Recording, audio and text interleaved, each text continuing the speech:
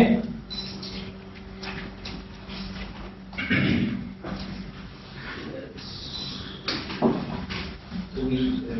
Okay.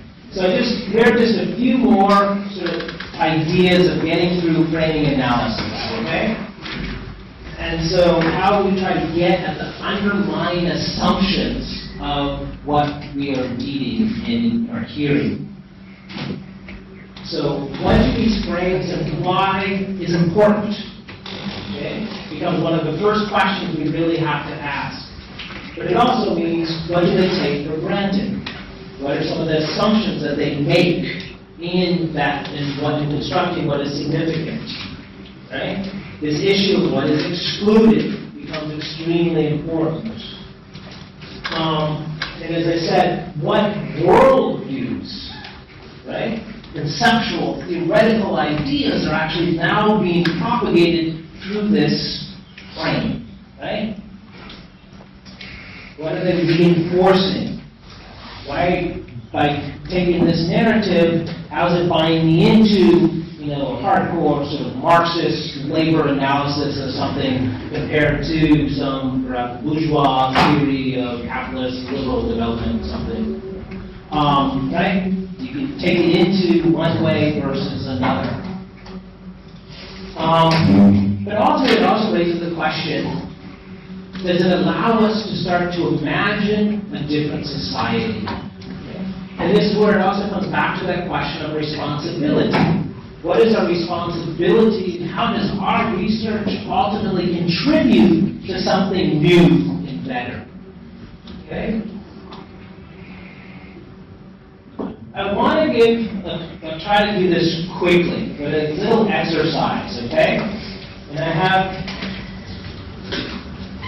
3 sample articles here, okay? All about the same thing. This took place in, again, the United States, the city of Milwaukee, okay? So here's the first story, okay? So an infant left sleeping in his crib was bitten repeatedly by rats while a 16-year-old mother went to cash her welfare check. A neighbor responded to the cries of the infant and brought the child to St. Joseph's Hospital, where he was treated and released into his mother's custody. The mother, Angie Burns in Milwaukee, explained softly, "I was only gone 5 minutes. I left the door open so my neighbor would hear him if he woke up. I never thought this would happen in the daylight." Okay? Now, if you're familiar at all with American politics, this is laden with tacit theories about the world. One of them is the irresponsibility of teenage mothers, welfare mothers, right? All the responsibility is on this 16-year-old girl, right? Who left her baby unattended, has her welfare check, right? So very clear sort of messages come out of that. But here's another take on the same story. An 8-month-old Milwaukee boy was treated and released from St. Joseph's Hospital yesterday after he was bitten by rats while he was sleeping in his crib. Tenants said that repeated requests for extermination had been ignored by the landlord, Henry Brown. Brown claimed that the problem lay with the tenant's improper disposal of garbage. "I spend half my time cleaning up after them. They throw the garbage out the window into the back alley, and the kids steal the garbage can covers for sliding in the snow." Okay? No teenage mother, no welfare check in this story. Right? Here we have what we call in the U.S. a slumlord, somebody who runs an apartment building where poor people tend to live, makes tons of money off of them, doesn't show any responsibility, but then it also gets into the poor people themselves as being irresponsible, right? And here's a final story. Rats bit 8-month-old Michael Burns 5 times yesterday as he napped in his crib. Burns is the latest victim of a rat epidemic, plaguing inner-city neighborhoods labeled the zone of death. Health officials say infant mortality rates in these neighborhoods approach those in many third-world countries. A public health department spokesman explained that federal and state cutbacks Forced short staffing at rat control and housing inspection programs. The result, noted Juan Nunez, MD, a pediatrician at St. Joseph's Hospital, is a 5-fold increase in rat bites. Okay. So what's the frame here? Health department has been different. Pardon? Yes. Yes. Third world country gets pulled out. Yes. No people are involved. It's institutions. Global problem.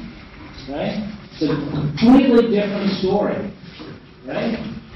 One welfare mother, one slumlord and poor people. Another is irresponsible government and poverty, structural poverty. Right? Same story, ultimately. An 8-month-old baby being bit by a rat. But how we present it, right? Each one of these has a politics, too. If you were to read only the first one, right? And not a politics of what it represents, but a politics of what it expects us to do. Right?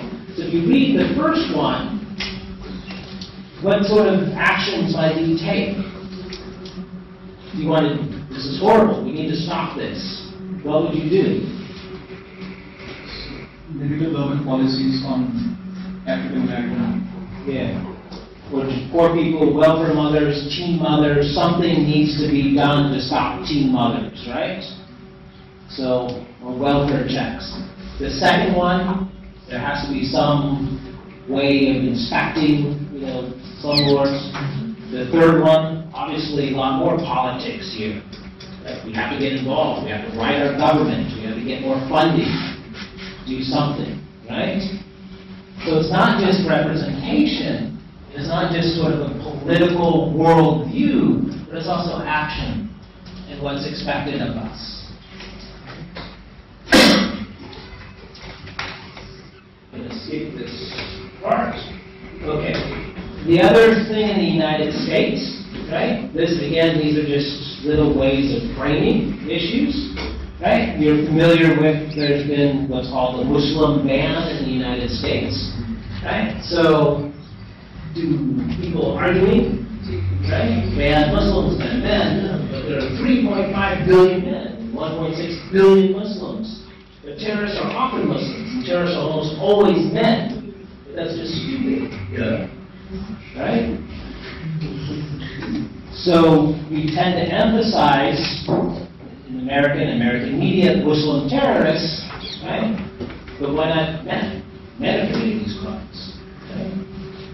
And so again, that framing of are we focused on the Muslim? We're focusing on the man, right? What aspect of that are we? Is the Muslim an immigrant? Are they American born? Why do we just call them this, not that? Right? Labels matter.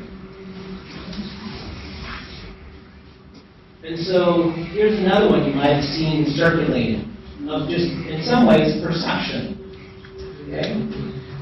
So, because you're right does not mean I'm wrong, you just haven't seen life from my side, right? Is it a 6 or is it a 9? How many say it's a 6? How many say it's a 9? But how do we frame this? We're researchers, we're scholars, right? We're not opinion makers. Okay? One of these people are wrong. Right? It's either a 6 or a 9. Okay? How do we figure that out? We have to do some research. Okay?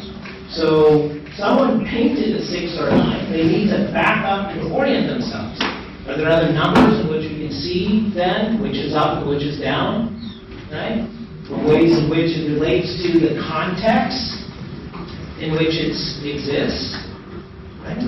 As soon as you take something out of context, we lose its meaning. It could be a 6 or it could be a 9. But when it's in its context, we know it's one or the other. And so understanding that larger context then, we might have to go in dialogue with someone.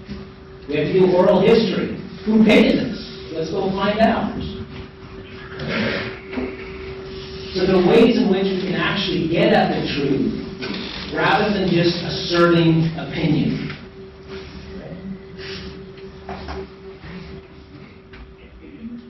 So another push for humanities, right? We all hear all the money goes to STEM and all these other fields.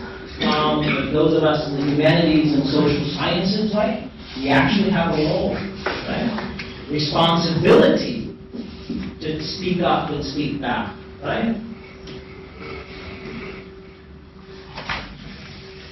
And finally, this is another one you might have seen circulated, right? Usually it's about 2 frames. So 3 young kids out watching the American baseball game, but because of the fence, they have equality. They all have 1 box to stand on, right? But obviously, that doesn't really solve any problems. So equity, as a different concept, allows them all to watch the game. Even though now the short kid has 2 boxes, and the tall kid has no boxes, but to make it equitable access, right, you have to distribute differently. But what if we add, why don't we just tear down the fence? Right? And so again, what are we advocating? What is our responsibility, particularly when we think about the field? What sort of actions are we advocating? Equality, equity, or justice? Okay. And so how can we, in our own work and our representations, think about actually tearing down the fences so that everyone can see, right? And then you might all be familiar with the graffiti artist Bansky, right? So, but I would leave it there, and thank you very much. I hope that sort of makes some sense, again, of how we start to reflect on our research process, right? The type of questions we need to ask of our sources, the type of questions we need to ask of ourselves as we're writing up, and ultimately that sense of responsibility we have to the communities in which we're actually working. So I will pass. Do you want to ask questions? Yeah, other questions? This point?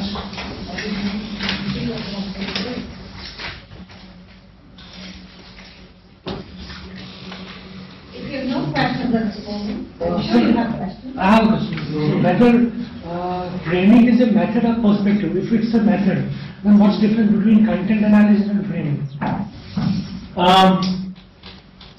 Good question. Content analysis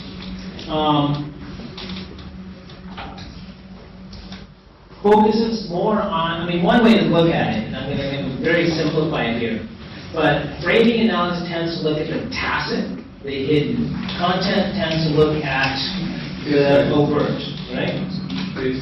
Yes, what is just there on the surface, right? So content tends to look, in a sense, at the data, and how the information, the narrative, and how it's presented. Where with framing analysis, you're actually trying to, what's the story behind the story?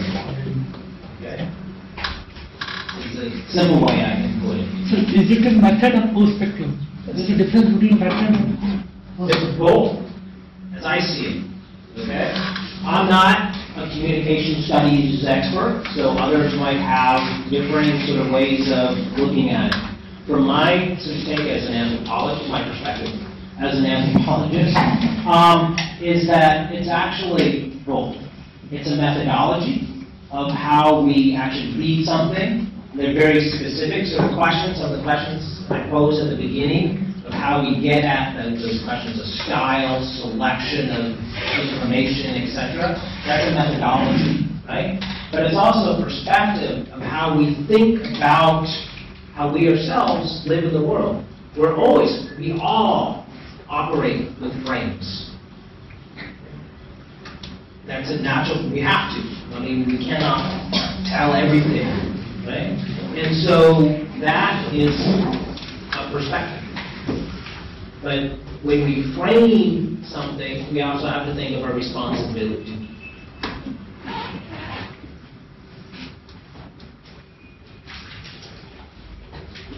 But very good question. Any other question at the moment? It's your session. It's not ours. Anyway, if you want to take a little time to think of a question also, sometimes we take a little moment to think, how do we ask a question? I have lots of ideas in my head, but I really don't know how to pose a question, right? Sometimes it happens there. Let's take a quick break. It is it's 3:15. Let's return at 3:27. 7-minute break? Yeah? Okay, good. So people need to use the restroom, the bathroom, whatever, take a cigarette break. You're welcome to take a 7-minute break and come back. Let's reconvene at 3:20.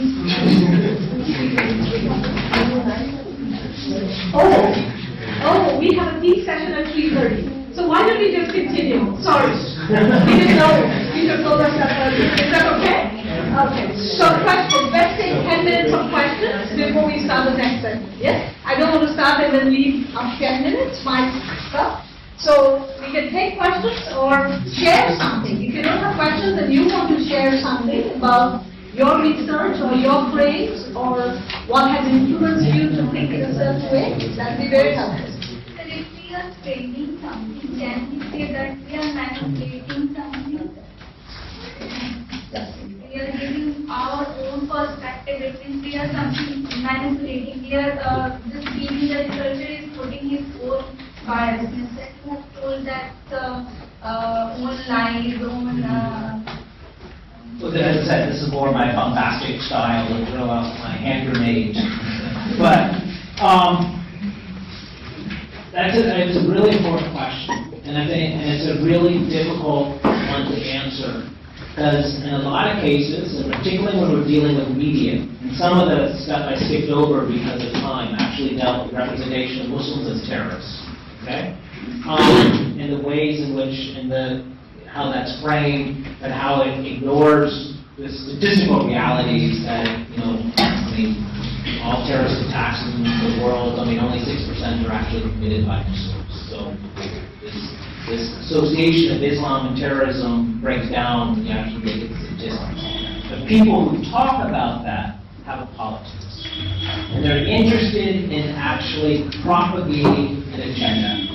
Okay? So, and in this case, part of this particular case with Islamophobia, it's an industry.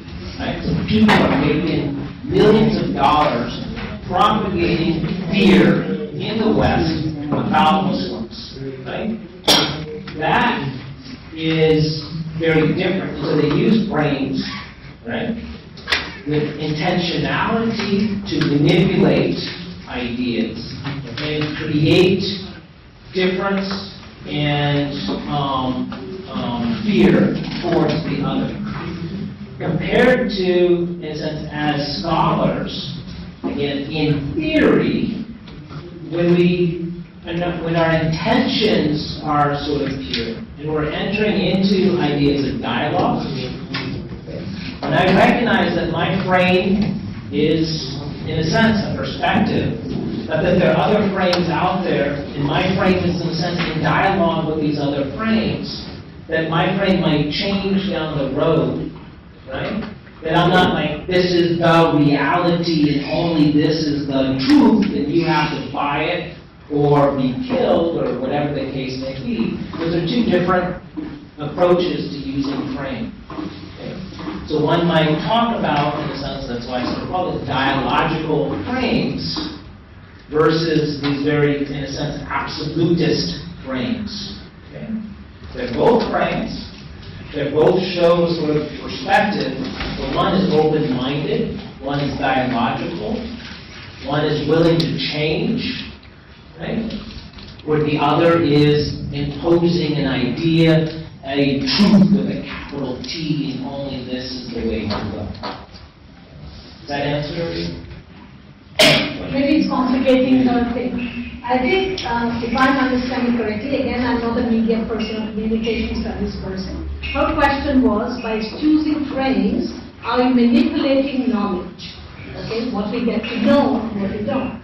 Now, Professor Haynes' response to it was that yes, we all operate with frames. It's not, we do not live it, we are all subjective, we are human. There is nothing called an objective way of looking because we don't know truth. There is nothing called truth in some kind of absolute frozen compartment that we can just go, take it out and produce it, right?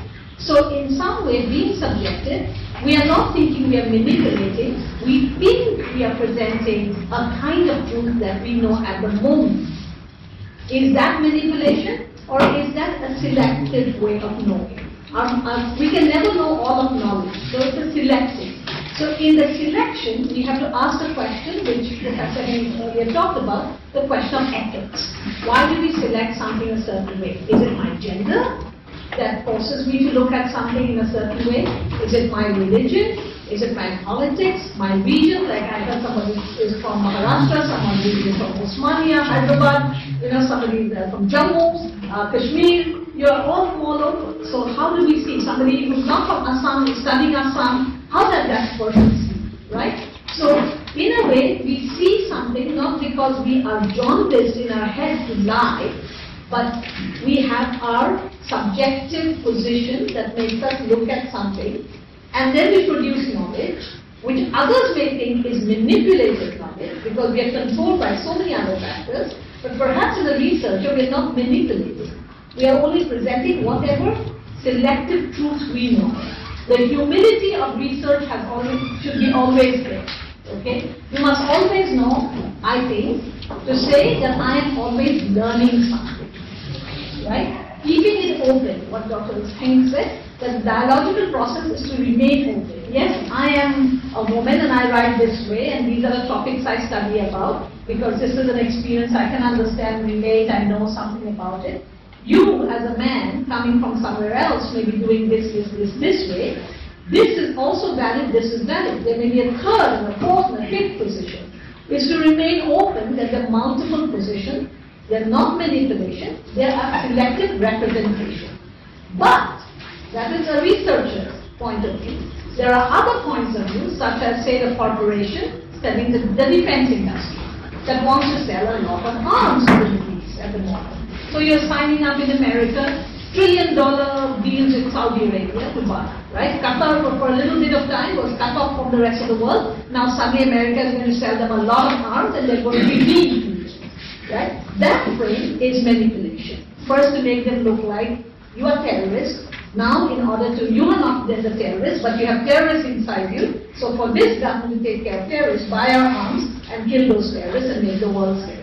That is manipulation by certain agencies, right? So researcher's manipulation or researcher's subjective truth is not the same. He is present on the knowledge about whether it can be selective, but he doesn't put his own bias. No, we always have bias. We'll always have bias. Bias can be negative and positive. We can have positive bias.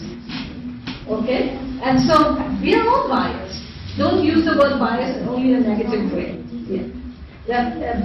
But good bias, like if you want to, like the street frames that Professor Haynes showed and said, finally the third frame that said government must change and sort of provide better cleaning facilities so those rats don't come and attack little babies and then have to pay. That is for welfare of a larger society, right? So that is an important way and that's an important direction in order to change and create more opportunities of good life for even the poor. Right? But it is a perspective, it is a way of thinking. It is a bias, but bias pro what? Okay? Can you understand? So you are manipulating the thought, but thought for a purpose of improving lives. That's a good question. So step by step when you think of it, it might give you a better sense of your own research, your own projects, and how this project can have a social impact and positivity. So let's now take a break. I know